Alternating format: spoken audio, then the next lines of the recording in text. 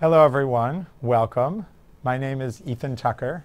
I am Wexner Graduate Fellowship Class 11 and currently Rosh Yeshiva at Mechon Hadar in New York City. And really delighted to learn with you this passage, this material on Chanukah. And we're going to focus tonight on one passage by a very intriguing figure, Rav Yitzchak Hutner, who I'll say a bit more about in a moment. I know you've seen some introductory text to set up this piece, and we're going to build on those to follow this larger essay, get the main ideas and principles that emerge from it, and then try to extract some lessons for leadership and for our own personal lives that we can draw from it. So let me say a word first about the author to orient you to this piece and give you a sense of where he's coming from. Rav Yitzchak Hutner is, to my mind, one of the sadly underappreciated Jewish educators and teachers of the 20th century. He is most well known ultimately for his work in the United States as the Rosh Yeshiva of Yeshivat Chaim Berlin, where he was the head of that very serious and highly impactful institution of Jewish learning. But he has an interesting biography. He starts out, as do many 20th century American rabbinic figures in Europe, and he has three main influences on his thought. Rav Hutner is first and foremost influenced by the yeshiva world, and in particular the Slobodka yeshiva, one of the Musar yeshivot, one of the yeshivot that was focused in the late 19th and early 20th centuries on ethical development among the students. Not just the question of becoming a master of rabbinic texts, but focusing on having those texts actually affect the way one lives and how one lives out an ethical and purposeful Jewish life. What was distinctive about Slobodka Musar was that it focused on the universal value of the human being and the ways in which human beings had a spark of the divine essence within them. And the way a person perfected their character was by focusing on that divine, unlimited element of themselves and using that to kind of bootstrap themselves up to a higher state of ethical and moral behavior. That's his first place of learning the world of the yeshiva in that perspective. A second major influence on Rav Hutner is the thought of Rav Kook and the world of mysticism that motivated Rav Kook. Rav Avraham Yitzchak HaKohen Kook was the first chief rabbi of the land of Israel, and Rav Hutner encounters him and engages with a whole world of mystical thinking that was not really a central piece of the Slobodka yeshiva culture, but which opens him up and forces him really to develop and think more deeply about transcendent concepts, the role of history, God's role in history, and the ways in which that affects the Jewish people over time. And we'll see a piece of that in this piece as well. The final third piece of influence, which is from a very different area, is he spends time at the University of Berlin. And it's there that Rav Hutner encounters Western thought and Western philosophy in particular. And I think you could fairly say that Rav Hutner, as an intellectual figure, spends much of the rest of his life translating insights that he found in Western culture and Western thought and Western philosophy into the idiom of the world of the yeshiva. And what we're going to look at today is a passage from his Pachad Yitzchak, which is essentially a posthumously edited and collected set of talks that he gave at his yeshiva, at Yeshivat Chaim Berlin, when he ends up in the end in America. And these talks were given to yeshiva students, if you will, to an inside group.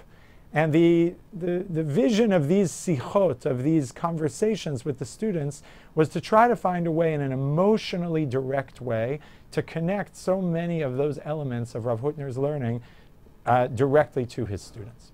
So we're going to begin by looking at this text, and it's going to build on the 6 sources that you've already seen.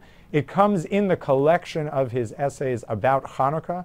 Pachad Yitzchak is organized around the holiday cycle, and we'll see very quickly what the connection is. So on the sheets that you have, you can find the beginning of this passage, Pachad Yitzchak by Rav Yitzchak Hutner, from the section on Chanukah, essay number 3. And he begins as follows. The Midrash says about the word darkness, which appears in the second word of the Torah, darkness. This alludes to Greece, which darkened Israel's eyes with their decrees. We have a tradition that Yosei ben Yoezer and Yosei ben Yochanan, who lived during the days of the Hasmonean conflict with Greece, were the first ones to engage in a dispute of Torah law. In other words, on account of Greece's darkening of Israel's eyes with its decrees to make them forget your Torah, this darkening forgetting led to the first dispute in the Sanhedrin.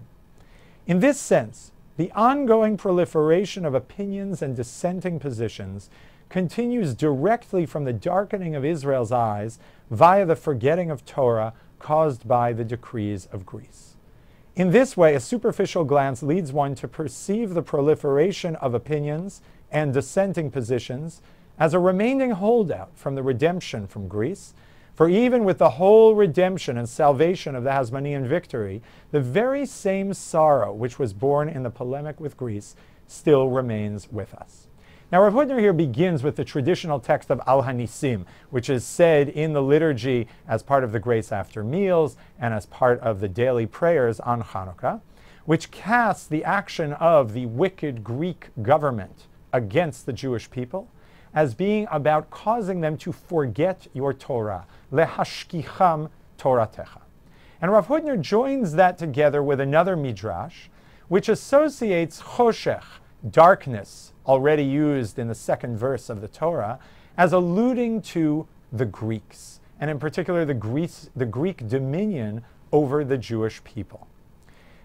Darkness, choshech, and forgetting, lehashkicham, shachach, these two words which use the same three-letter Hebrew root, are linked together, says Rav Hutner, in that we find that at the time of the Hasmonean rebellion, at the time of the Greek persecution, when this act of forgetfulness is going on, another act of forgetting is going on, which is forgetting the law.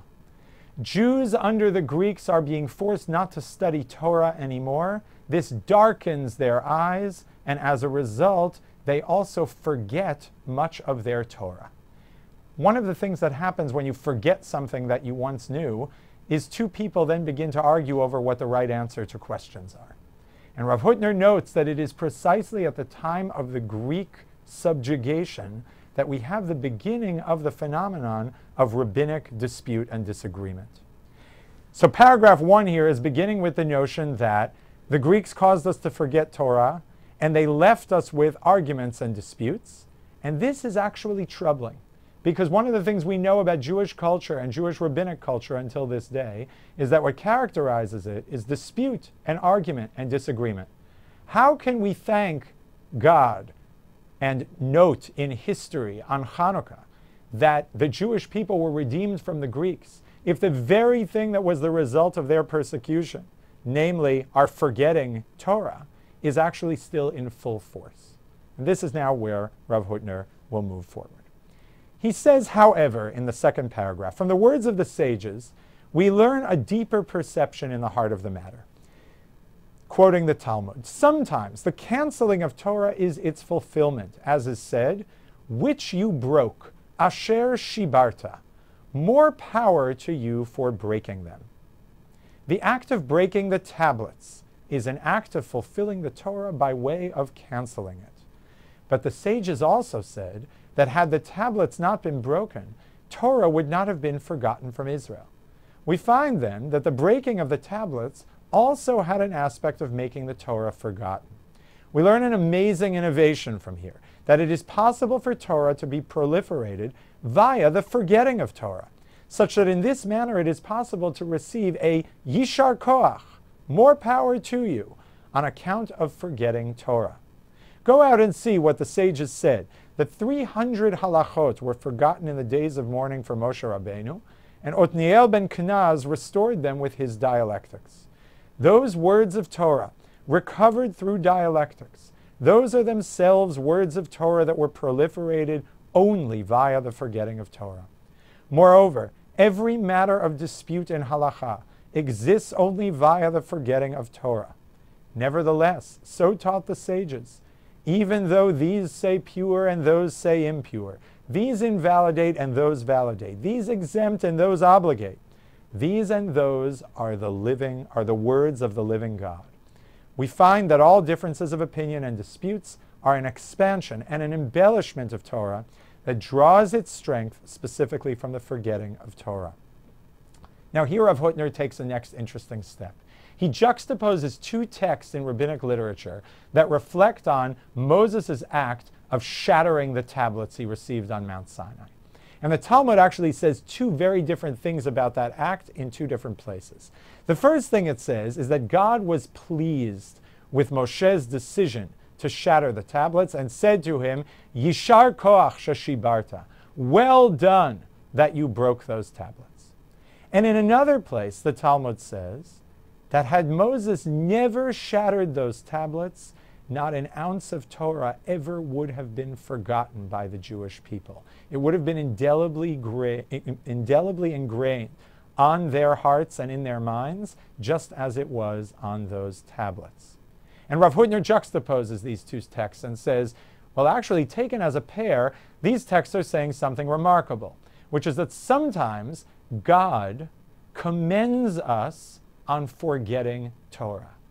How can it be that God would commend Moshe on shattering the tablets if it led to the forgetting of traditions, unless sometimes it is commendable to forget Torah? All of the disputes that we have in our tradition are, says Rav Hutner, on some level, the residue of forgotten Torah. And yet, what does the rabbinic tradition say in another set of sources? It says that over time, after Moses caused the people to forget those traditions, others rose up after him and restored new interpretations, new understandings of those earlier texts. And rabbinic tradition understands that variety of opinion to actually be greater than the original Torah that was forgotten. Why? In every dispute, there are two sides. And the rabbinic tradition says in the Talmud in Eruvin that whenever there is a dispute, this side and that side, both parties, have captured something of the divine essence, and their words are both the words of the living God. That shows us that on some level, the act of forgetting Torah has led to the multiplication of Torah, to the furthering of it in the world. He draws this out in the next paragraph more clearly. An even greater innovation emerges from this. For the power of oral Torah is much greater in the context of difference of opinion than in the context of agreement. For included in the statement that these and those are the words of the living God is the principle that even the opinion rejected from halacha, from Jewish law, is a Torah opinion, provided that it is said according to the boundaries of the give and take of oral Torah. Should the proponents of this view arise as the majority later on and decide according to the rejected opinion, henceforth the halacha would change in its essence. The disputes that arise in Torah are a positive creation of new Torah values, the likes of which cannot be found in regular words of Torah. In other words, the creative enterprises that we are forced into as students, when we no longer are handed the answers, actually have the possibility of taking us to new heights, in this case to new Torah values, erkei Torah chadashim, that actually expand what it means to study and to learn. And so we return to the beginning, says Rav Hutner. The reality of debate in Torah, which continues until our own day, was indeed born in the darkness of Greece.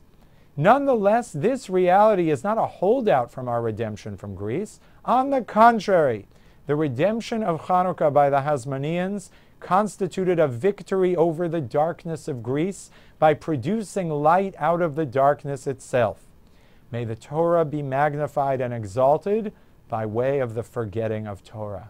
Its cancellation is its fulfillment. While the fall of Babylonia and Media helped heal the subjugation of the Jewish people, the fall of Greece contained within it a remedy prepared from the wounds itself.